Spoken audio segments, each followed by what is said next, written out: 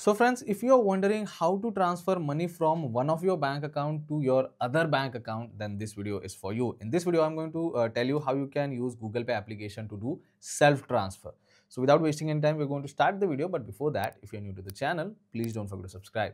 So the very first thing you have to do is just simply open Google Pay application in your mobile phone and complete the login process. Now it doesn't matter if you're using an iPhone or an Android phone, the process is going to be same.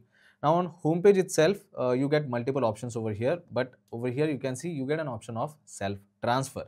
So in self transfer, you can choose one of your account and your other bank account to do the transaction. Now, before going to self-transfer option, make sure that both the accounts are added in Google Pay.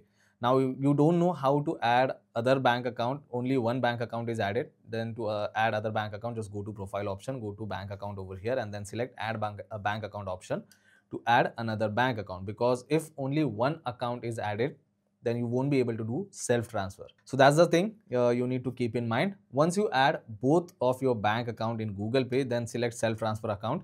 Now over here it is asking me to select bank account to transfer from, which means it is asking me to select the account from which I want the money to be debited. So I want to transfer money from my IDFC account to HDFC account. So in this case I am going to select IDFC account because I want my money to be debited from IDFC bank.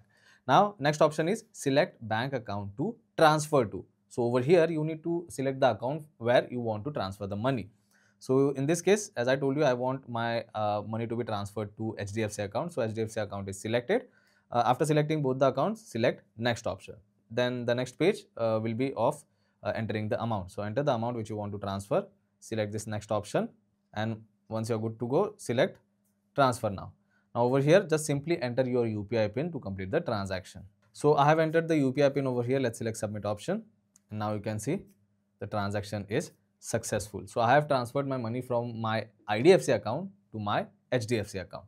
So this is how simple it is to do self transfer using Google Pay application. I hope this video was helpful. If it was, then don't forget to subscribe to my channel. I will see you all in the next one. Thank you.